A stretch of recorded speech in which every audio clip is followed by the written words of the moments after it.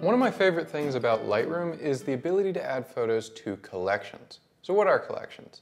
Well, they're kind of like the folder structure on your hard drive, right? It's a way to organize your photos. But with collections, they only appear in Lightroom, and you can add one photo to multiple collections. And this is very useful. For example, if I've got one photo on my hard drive in an 03 March folder, I might also want that photo to be in a folder called Best Landscape Photos, and another folder called Photos to Print. And in this case, in order to do that, I'd have to duplicate the photo more than once, which means that that picture would now take up 3 times as much space on my hard drive. And on top of that, if I want to edit the photo even more, I'd have to edit all 3 copies. Any edits that I make to one of the copies would not appear in the other ones. Luckily, Lightroom fixes this problem. So if you've got one of your photos on your hard drive at that location, it'll show up in the left-hand sidebar in Lightroom's library module. But at the same time, you can add it to a Best Landscape Photos collection and a Photos to Print collection. And the beauty of this system is that you're not creating duplicate copies of your photo every time that you add it to a new collection. You could have one picture that's in 100 different collections, and it won't take up any more space on your hard drive.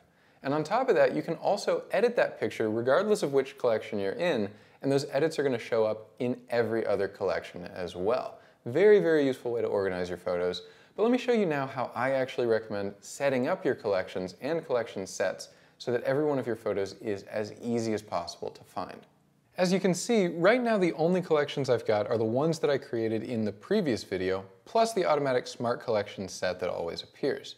But if you use this as your main way of organizing pictures, which you probably should, they can get out of hand very quickly if you're not careful. So you have to be smart about it. The method that I recommend is to create 3 big overarching collection sets.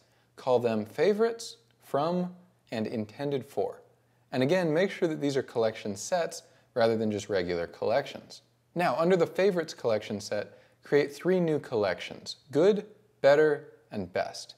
This is where you're going to put all of your best photos, no matter where you took them or anything else. And that's all that that one takes. The next collection set down is called From, and this is where you're going to organize all of your pictures from specific photo shoots or places you traveled or wherever. For now, I'm going to set up just a few collection sets within this one: trips, gigs, macro, drone, and I'm going to stop there, but you can see just how open-ended this can get. And I'm not actually adding any photos yet, and in fact I can't right now because these are just collection sets. Lightroom doesn't let you add photos to collection sets, only to collections. Let's jump down to the collection set called Intended For. This is where you're going to group all of your photos for projects that you're working on, or any photos that you want to output for printing, publishing, or something like that. And of course, the collections that you create depend on the types of things that you're working on. I obviously use some photos for this YouTube channel, so I'm going to create a collection set called Videos. I also write articles for Photography Life, so I'll create one called Articles.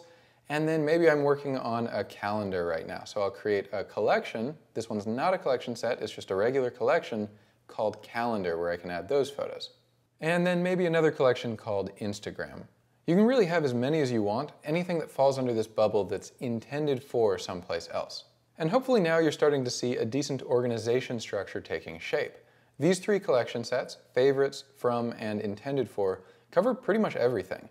And you can divide them even further. In fact, right now I'm going to drag this Photography Life Workshops collection set that I created in the last video into trips. And I'll also drag those 2 macro collections into my macro collection set. And now, even if I have 100,000 photos in my Lightroom catalog, how would I ever lose track of these pictures? I don't have to remember the date that I took them, I don't have to scroll through a bunch of folders, I just know that I took these on a trip, and these are macro photos, and that makes them immediately easy to find. Now for Smart Collections, these are automatic collections that Lightroom creates, and it pulls in any photo that has these characteristics. For example, any photo that has a 5-star rating. Now most of the time, personally, I don't pay attention to the Smart Collections because the structure that I just showed you already makes your photos super easy to find. But a couple of the Smart Collections can still be useful, and one of those is this recently modified Smart Collection. It only includes photos that you've edited in the past 2 days, and at the moment there's none because I've not done any edits so far for this video series, but of course that's going to change before long. And if you want to modify the default to something other than the past 2 days, you can do that too. Just right-click on the recently modified collection, go to Edit Smart Collection, and you change the number of days right here. You can also create new smart collections along these same lines if you want. Let me cancel out of that. If you go over to this icon and click Create New Smart Collection, it pops up the same dialog that you just saw, and you've got a lot of categories to choose from. You can even layer these. So for example, you can make your smart collection only include photos with a 4-star rating that you have not post-processed yet. So I'd say just play around with that some. Most of the time you probably won't be organizing your photos with smart collections, but for some stuff, like the recently modified photos, this is still a very useful tool. Now, if you right-click on any collection, a few more options are going to pop up. The first 3 are just creating new ones like we've already done, but the one below that is Set as Target Collection. If you click this, a little plus icon pops up next to the name of the collection, and now every time that you highlight a photo and press the letter B on your keyboard, it'll get added to that collection.